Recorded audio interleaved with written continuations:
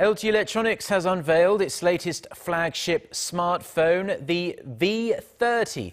Hot on the heels of rival Samsung's showcase of the Galaxy Note 8. Competition between the Korean tech titans is white hot, not only in smartphones but also in TVs, with Samsung also revealing a new lineup of HD sets to challenge LG's throne. Joonhee reports.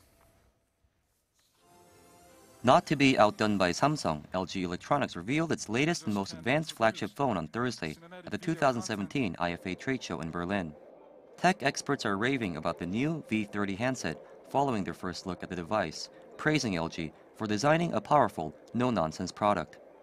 LG has taken a back-to-basics approach with its newest smartphone after coming under criticism of relying too much on gimmicky and non-practical features in its previous products.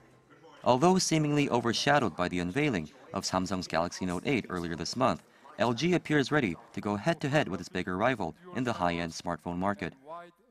No other smartphone introduced this year will offer the kind of technology and the capabilities of the LG V30. The V30 sports a huge 6-inch Quad HD screen and a dual camera, as well as powerful audio features that is widely seen as a clear competitive advantage over its rivals. It is also water and dust resistant, features voice and facial recognition technology, and a fingerprint sensor. While LG looks to challenge the Galaxy Note 8, its rival Samsung has thrown down the gauntlet in the OLED television market, where LG currently sits on top of the pile.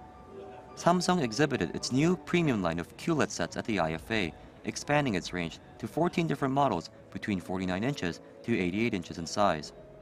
Adding fuel to the competition, Apple has sent out invitations for a major event on September 12, where it's expected to reveal the long-awaited iPhone 8. The annual event will be held at Apple's new headquarters in California, where the company is also likely to unveil its latest Apple Watch and Apple TV products. With new high-end smartphones being released by Apple, Samsung, and LG just days apart this month, another showdown is looming in the market that could make or break their fortunes for the rest of the year. Joonhee, Arirang News.